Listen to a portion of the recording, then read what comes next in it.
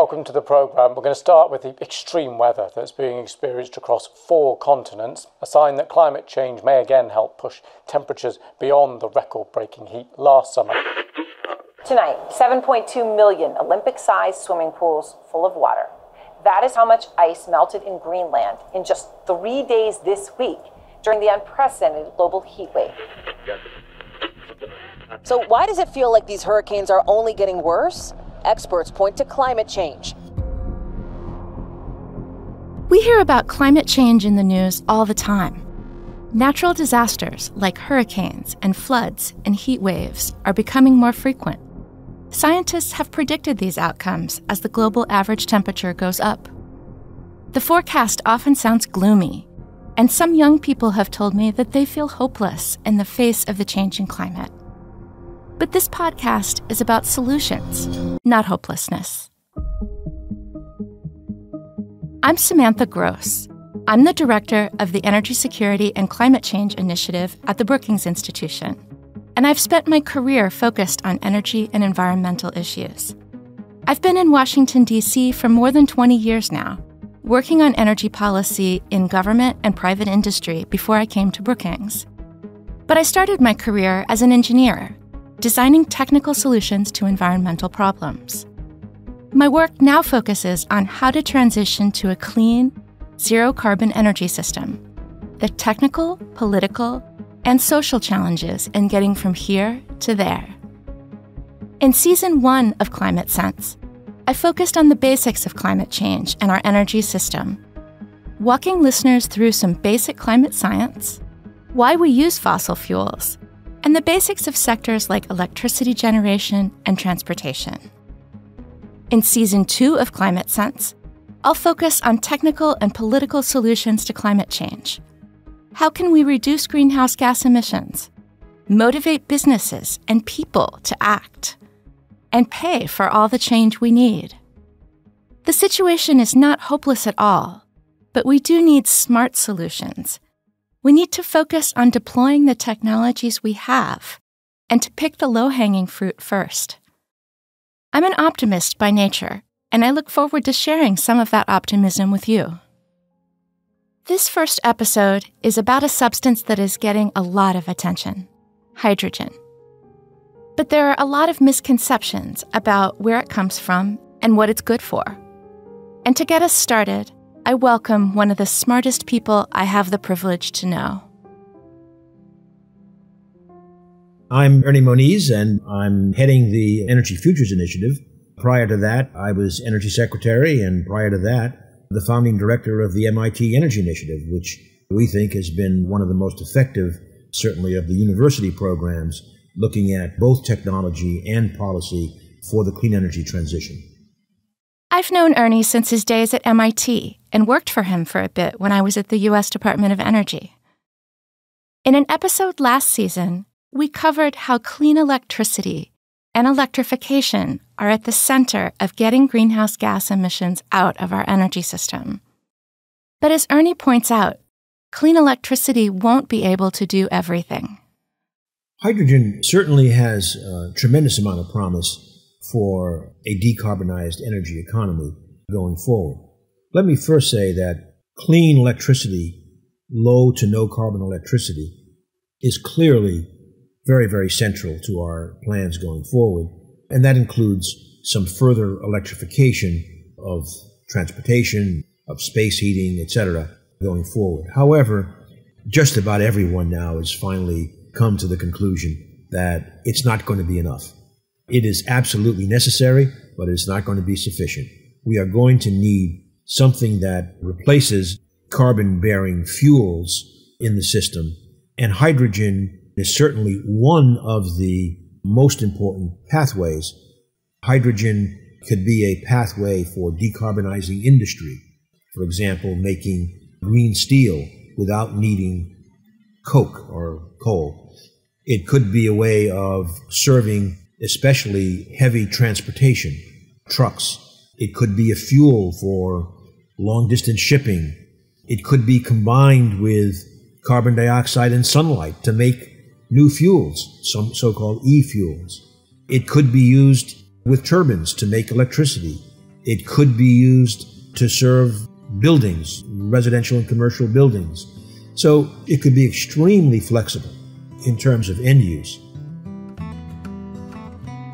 Hydrogen isn't an all-purpose solution, but it's a necessary part of our toolkit. Let's learn more about it. My name is Sunita Satyapal, and I'm the director for the U.S. Department of Energy's Hydrogen and Fuel Cell Technologies Office, and also coordinate hydrogen activities across DOE and have various roles, including coordination across agencies, have various international coordination roles as well. I asked Sunita to explain to us exactly what hydrogen is. We hear a lot about it, but it's poorly understood by many people.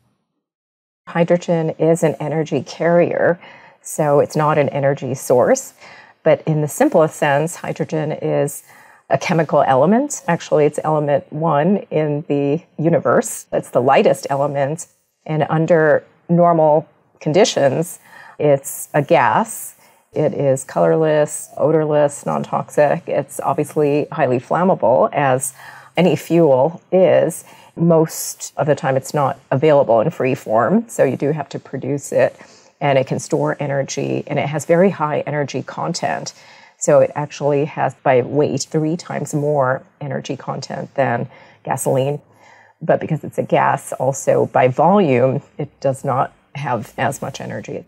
It can be used as a fuel. You can use it to make fertilizer, so ammonia, other chemicals. Hydrogen is a chemical part of substances we interact with every day. But the hydrogen we use in the energy system, hydrogen molecules, needs to be extracted from another substance. It doesn't tend to appear on its own in nature. This always takes a lot of energy, but the greenhouse gas emissions vary depending on the process and where that energy comes from. Hydrogen is often described in terms of colors as shorthand for how it's produced: blue, green, gray, and more. But it makes more sense to think in terms of greenhouse gas emissions, and that's what we'll do here. But we need to, of course, get hydrogen. There are 2 and maybe 3 major sources. The 2 that are most talked about are first methane, which is 1 carbon atom and 4 hydrogen atoms, and water, H2O, 2 hydrogen atoms and 1 oxygen atom. And so the first thing is, can we shake the hydrogen off of the water or methane molecules? It takes far less energy to shake the hydrogen off a methane molecule than off of a water molecule. So that's an advantage for the methane route. But the methane route, you have to take care of that carbon. Whereas with the water route, you can split it with electricity, so-called electrolysis, and then you have hydrogen and oxygen and no carbon to worry about. So it takes more energy, but it's immediately green, if you like, if the electricity is also carbon-free that you were using. The carbon atom that comes from that molecule of methane gets combined with oxygen to make carbon dioxide, the most common greenhouse gas. So even though making hydrogen from methane uses less energy, dealing with the carbon dioxide that comes from the process also requires energy, or that carbon dioxide is released to the atmosphere. There is a third pathway that is beginning to get a lot more attention, but we don't know the answer yet, whether it will have sufficient scale. And that is called geological hydrogen. Hydrogen, we believe, is certainly continuously generated within the Earth, but up until now, it's always been viewed that hydrogen just kind of, diffuses out of the Earth into the atmosphere and may not be economically useful. We'll come back to that last potential source of hydrogen at the end of our discussion. So we've established what hydrogen is and how we might produce it. The next place to go is the pathway. How do we establish hydrogen use in the United States? Here's Sunita to explain it.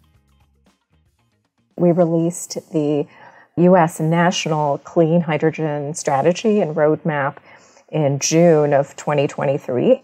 And it's aligned with President Biden's climate strategy and basically sets forth scenarios and goals for producing 10 million metric tons of clean hydrogen by 2030, double that by 2040, and then 50 million, so 5 times that by 2050. And it would actually enable 10% of total greenhouse gas reduction to get to net zero by 2050, which is a huge contribution if we can successfully scale up clean hydrogen production and end use. It also has 3 components to the strategy. The first is really use hydrogen for really strategic end uses, so those hard to decarbonize sectors, such as heavy-duty transportation, industrial applications. And then second is to really reduce the cost of hydrogen. So even though we have tax credits, ultimately to be sustainable, we really have to reduce the cost. And then the third is focus on regional networks.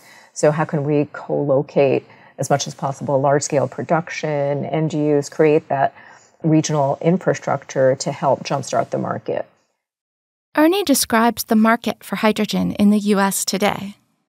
Today in the United States, we use about 10 million tons of hydrogen per year, but that is hydrogen produced almost exclusively from methane with the carbon dioxide going off into the atmosphere. It's used in refining, it's used in making ammonia for fertilizer, it's used in some chemical production. So the question now is, again, as in other areas of our energy economy, can we capture those and other uses of hydrogen economically? So hydrogen isn't new in the economy. It's actually used every day in making important products like fertilizer, chemicals, and fuels. What's new is making the hydrogen in a low-carbon way and using hydrogen for additional things. Let's walk through each component of a strategy to use hydrogen as part of our decarbonization plan. First, we need to consider how to make sure that hydrogen goes to its highest and best uses. As Ernie said earlier, producing hydrogen uses a lot of energy, so it's not a solution to everything. You want to use it only when using electricity won't work.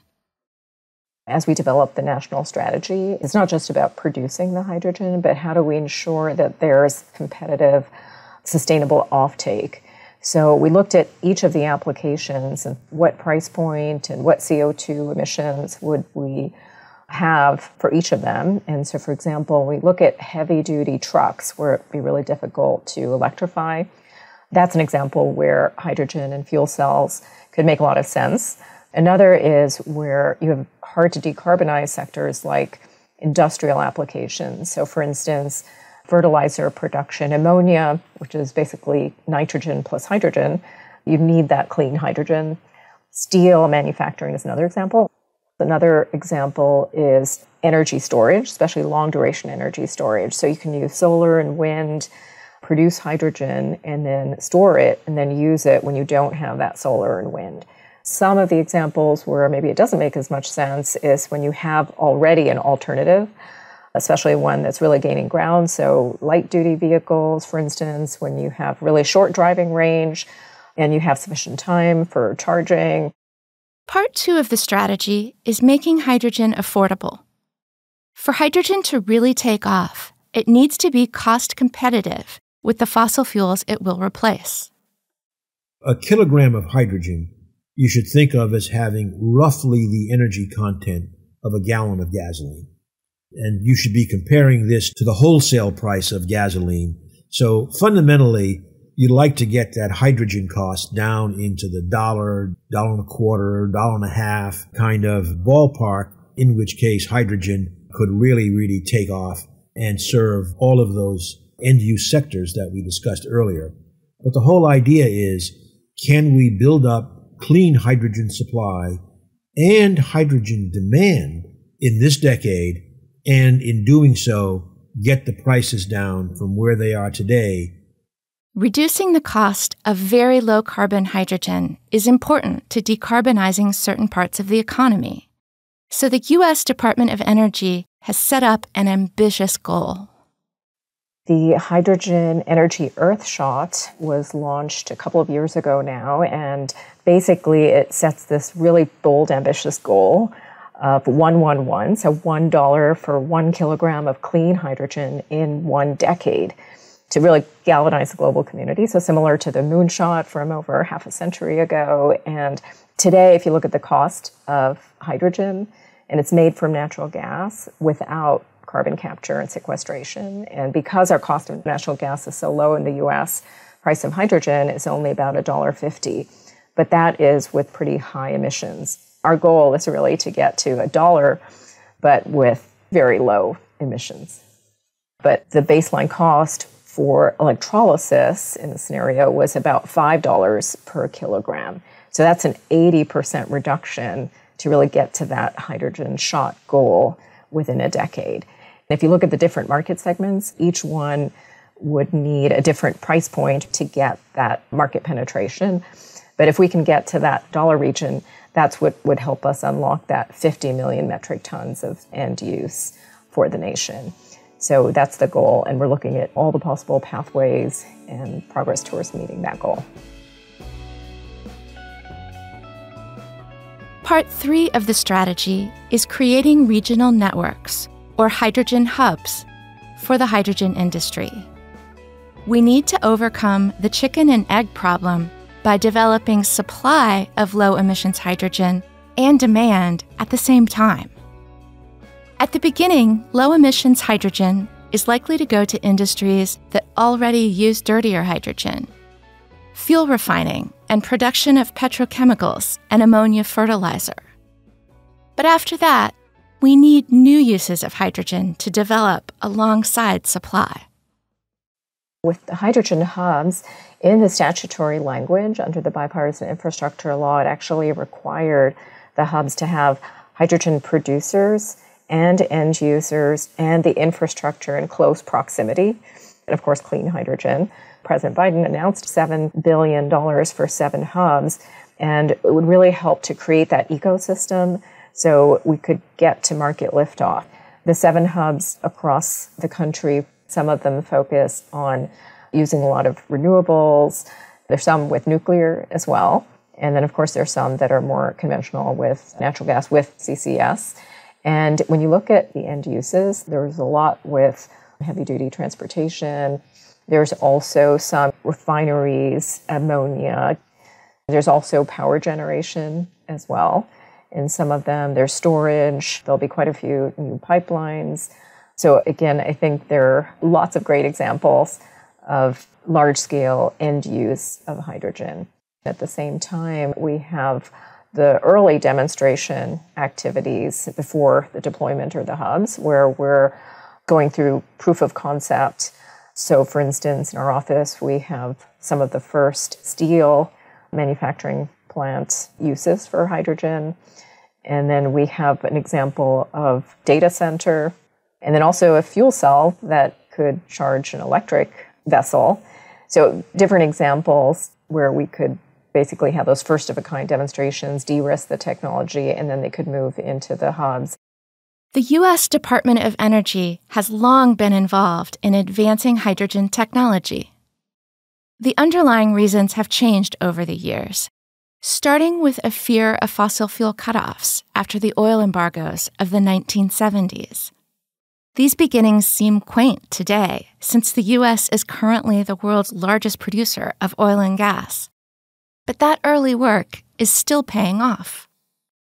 We started the efforts more than half a century ago. So in the formation of DOE, there was a workshop at our national labs at the beginning of just when the national labs were being formed, bringing together government and industry. At that time, the focus was the oil embargo. So there were really long lines at the gas stations, and the focus was energy security. How do we reduce our dependence on foreign oil?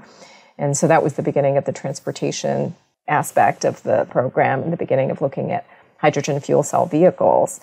And since then, of course, we've done lots of work. We've provided lots of funding.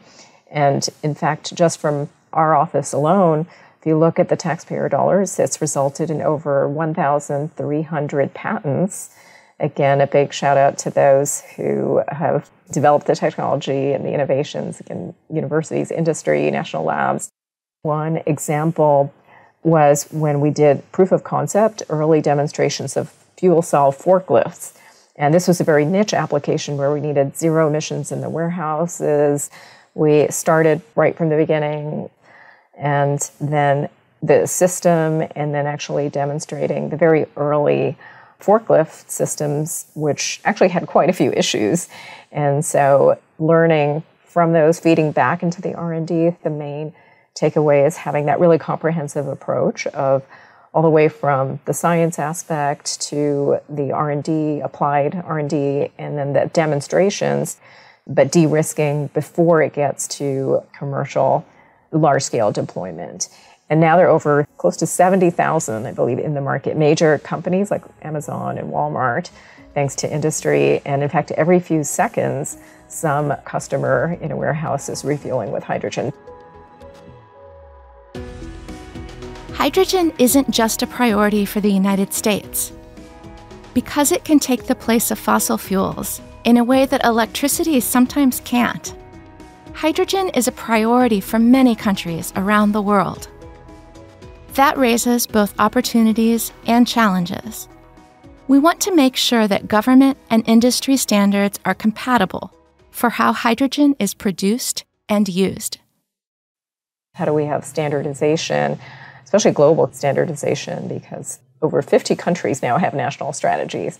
And so we do want to ensure interoperability and have those common standards and certifications.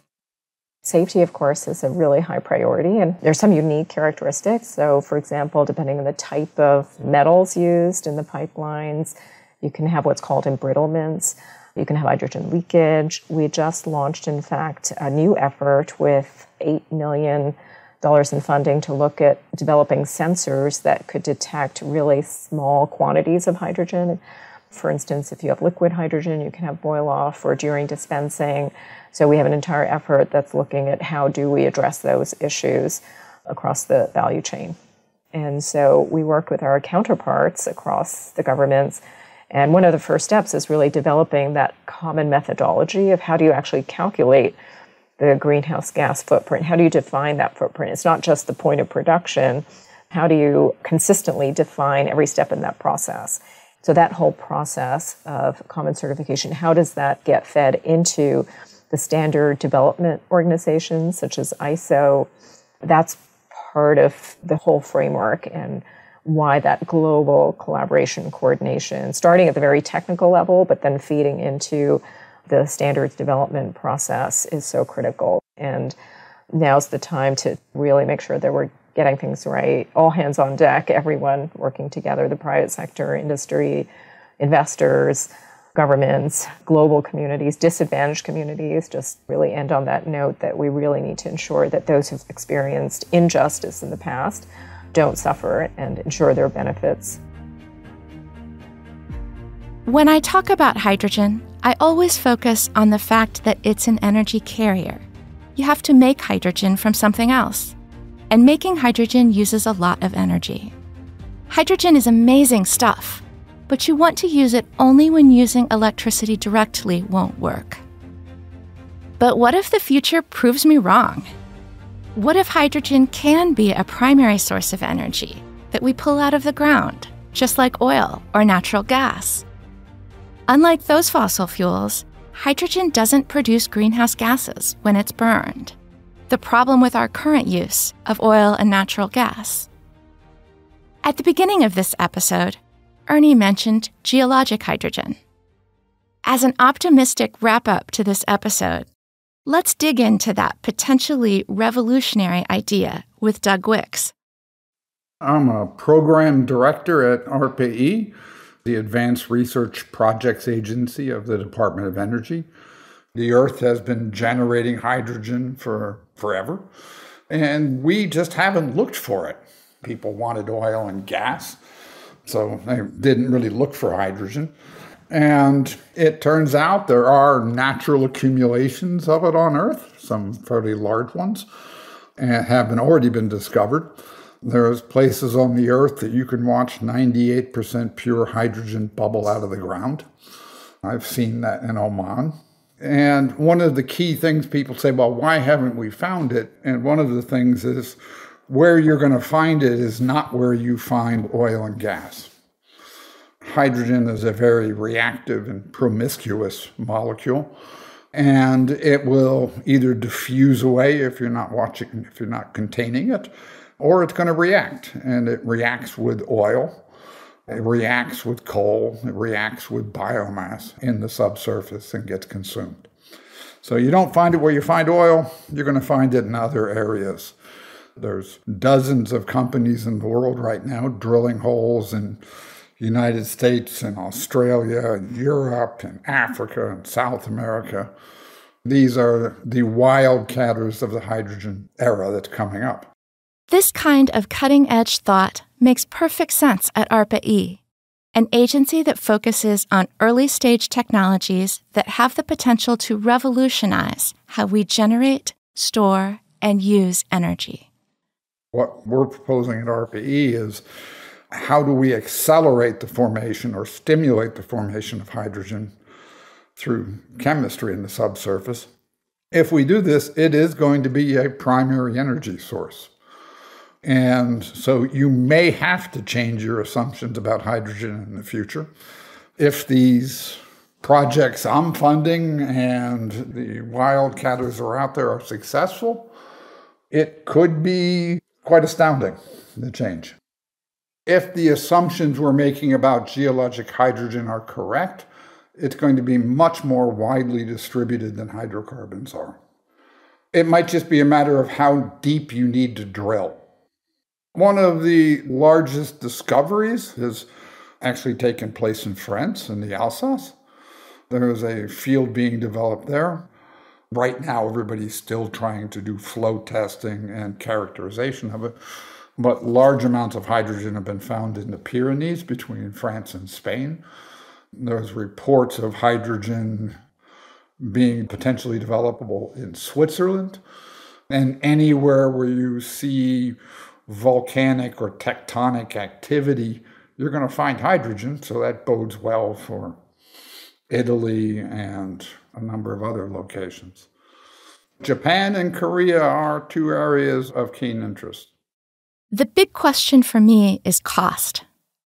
We're talking about drilling really deep to find geologic hydrogen. How does the cost of this deep drilling compare to the cost of making hydrogen from natural gas or water? The target we're looking at, and it's standard within the industry, is less than $1 a kilogram. If you have a deposit like exists in Mali and West Africa, which has the problem it's in Mali and West Africa because it's far from industry, there they pretty much say they can produce for well under 50 cents a kilo. I think it's right now, it's early on, but keep your eyes open, and within the next couple of years, you might have to change your assumption about a carrier versus a fuel. And the other thing I think that's important about this is that the technical developments from the oil and gas industry are going to make this very quick. I did talk with one of the world's largest oil field services companies about their interest in it, and they're like, drill holes, put things down into holes, take gas out of a hole, and put in a pipeline. We know how to do that.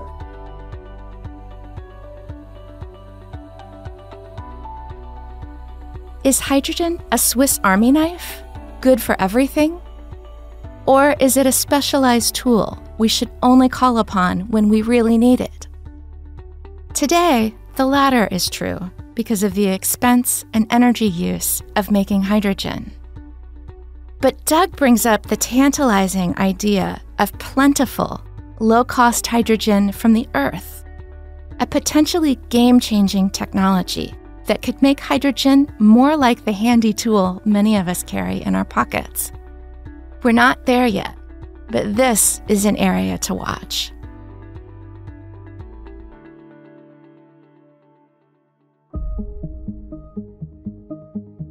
Many thanks to the experts I talked to in this episode. Climate Sense is brought to you by the Brookings Podcast Network. Fred Dews is the producer, Gaston Reborero, the audio engineer. Thanks also to Kuwilaleni Hawanga, Daniel Morales, and Luis Ansal, and to the communications teams in Brookings Foreign Policy and the Office of Communications. Show art was designed by Shivanti Mendes. You can find episodes of Climate Sense wherever you get your podcasts, and learn more about this show at brookings.edu/climatesense-podcast. You'll also find my work on climate change and research from the Brookings Initiative on Climate Research and Action on the Brookings website. I'm Samantha Gross, and this is Climate Sense.